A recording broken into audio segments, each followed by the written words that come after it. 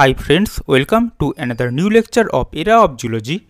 In this lecture, I am going to teach you the rate of evolution or molecular changes. So let's start.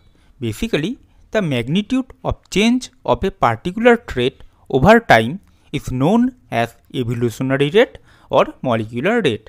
And basically, evolutionary rate or molecular rate are of four types: Horolety, Trachytely, Bradytely, and quantum evolution. Okay friend, so when evolutionary rate or molecular rate is too slow or too fast, when it continues at an average rate, it is called as Horolety.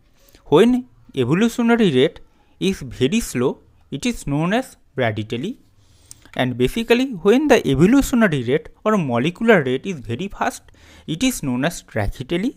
And the accelerated phase of punctuated equilibrium is called as quantum evolution. Okay friend, so now we will talk about the measure of evolutionary rate with the example of equine teeth. Okay friends, so basically here we are going to analyze the changes, the molecular changes or the changes of evolution or the evolutionary changes in the teeth of equine. Okay friend, to measure the evolutionary rate. So basically, in the first period, in the period of Eocene, the Hyracotherium originated. Basically, the modern horse came from Hyracotherium. So the earliest animal to bear recognizably horse-like anatomy was Hyracotherium. It had 44 low crown teeth in the typical arrangement of an omnivorous browsing mammals. The dentition formula was 3 incisor, 1 canine, 4 premolars and 3 molars on each side of the jaw.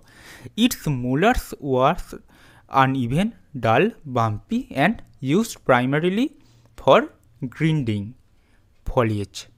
The cusp of the molar were slightly connected in low crest. Okay, so then Orohippus came in the age or in the period of Eocene. Orohippus came in this form.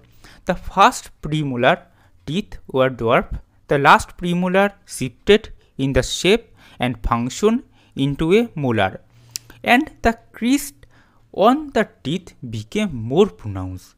Both of these factors gave the teeth of Orohippus greater grinding ability, suggesting that Orohippus had tough plate materials. Okay friends, so here you can see that the changes in the teeth of Orohippus from Hyracotherium. Okay friend, so next Eohippus come. So basically in the period of Eocene, Eohippus came. Eohippus, a genus which continued the evolutionary trend of increasingly efficient grinding teeth, evolved from Orohippus. Epihippus had 5 grinding lower crown cheek teeth with well formed crest. Okay friend, and then Mesohippus came in the Oligocene. So basically before that we was actually talking about the period of Eocene, but now we will talk about the period of Oligocene. So basically in the Oligocene, Mesohippus came. So in the Oligocene they began developing tougher teeth. The dentition was still brachydont. In this case, molar were still low crown. The last 2 premolar were molariform. Okay, and then in the period of Oligocene, Myohippus came. So basically in the middle of Oligocene, Myohippus emerged. It began to show a variable extra crest in its upper cheek teeth, a trait that became a characteristic feature of equine teeth. The teeth were still low crown. Okay friend, and basically now in the Miocene, so basically before that we was talking about Oligocene, but now Miocene period started. So in the Miocene, Parahippus come. So basically its 4 premolar resemble the molar teeth, and the first were small and almost non-existent. The molar of the upper jaw were exchanged into grinder by the deposition of cement between the cusp. the top incisors had a trace of a shallow crease, marking the beginning of the core or cup. They have hypsodont type of dentition. Okay, friend. So you can see that how the teeth, the molecular structure or the evolution of teeth actually changing from Hyracotherium to so on. Okay. And basically now in the Miocene, Merychippus come. So they appear in the middle of Miocene epoch. They had wider molar than its ancestor. Teeth were high crowned, I mean to say hypsodont, and fully cemented grinders. Diastema was well developed in this case, in this species. Then Hipparion comes. So basically now Pliocene period started, and in the Pliocene Hipparion came. So basically the main difference was in the structure of tooth enamel. The teeth were straight with cusp adapted for grinding. They became extinct in the upper Pleistocene epoch.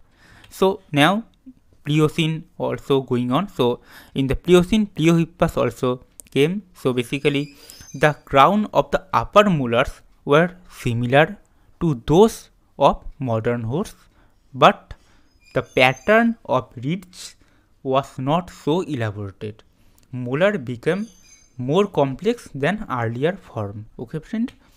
And then in the Pliocene, Plesippus came. They appear in the upper Pliocene epoch. Their teeth had long and less curved crowns. Okay. And in the Pleistocene, the modern horse, I mean to say, Equus come. So the crown of the molar were much elongated and possess complicated enamel ridges adapted to feed on dry and harsh grasses. So basically you can see that the change of teeth from the Hyracotherium to Equus. So you can see that how the teeth, I mean to say the structure of the teeth, the molecular changes occur, the evolutionary changes occurs in the teeth from Hyracotherium to Equus to measure the evolutionary rate. Okay, friend. So here you can see the conclusion. Throughout the phylogenetic development, the teeth of the horse underwent significant change. The type of original omnivorous teeth with short bumpy molar with which the prime molars of the evolutionary line distinguished themselves gradually changed into the teeth common to herbivorous mammals.